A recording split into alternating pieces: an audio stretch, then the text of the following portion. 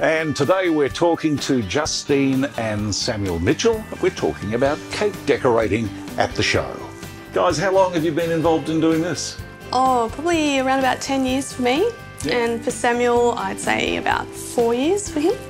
What's the most important, the way it looks or the way it tastes? Both, equally as important, because there's no point in having a beautiful cake if it doesn't taste nice as well. Talk us through what you'll be showing us today. We are going to decorate a buttercream cake in this theme of Green Frog, because that's this year's show theme.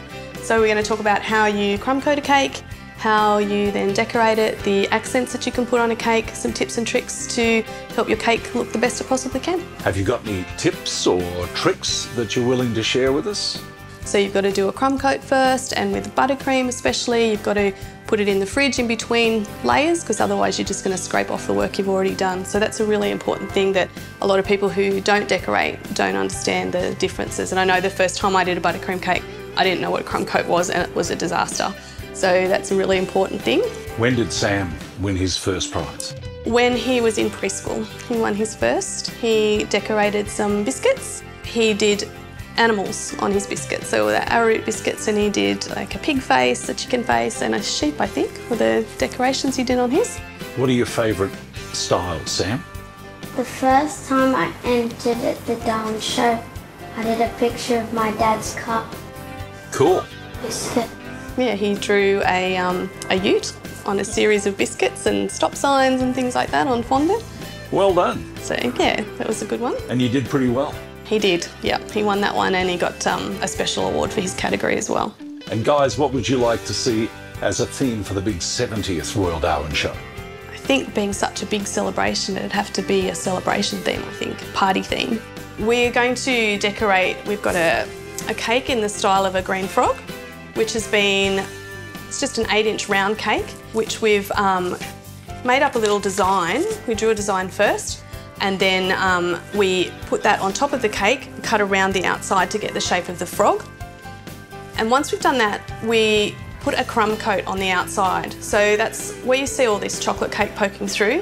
What we've done is we've just put a layer of buttercream on that, and that locks in the crumbs. So when we do this final decorating on the top, we're not going to have that into our cake to ruin the design of our cake. So now what Samuel's doing, he is covering the top of the cake with a buttercream piped with a star tip, and the star tip gives you that nice little flowery pattern on top. It's a great one to use to cover a lot of cake with not too much buttercream. And as you can see, Samuel's 8 and he's able to do this, so it's a good technique for kids and for adults to use, particularly if you don't have a whole lot of experience with piping. And once we've covered the cake, then we add some fondant accents to that. And where I've drawn the picture here with the eyes and the mouth, I've used that as a template and cut out pieces in fondant and let them dry. Then we can sit them on top of the cake, and that'll give us the facial features of the frog. So once Samuel's finished filling the top of the cake in, we'll add those features on the top.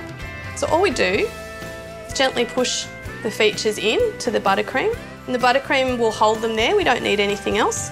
For the eyes, this is just a yellow fondant disc, and then a piece of black fondant on top of it. And then I've used some edible, they're called luster dusts, which you can get at any cake decorating shop, just to give it a bit of colour and a bit of depth. And we know that our lovely green tree frogs up in Darwin have some little spots.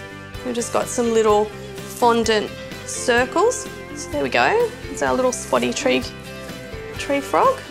You can see what he looks like before we finish off the sides. So yeah, we can continue to pipe around the sides to finish that whole thing off, and then we have a delicious cake to eat. See you next week.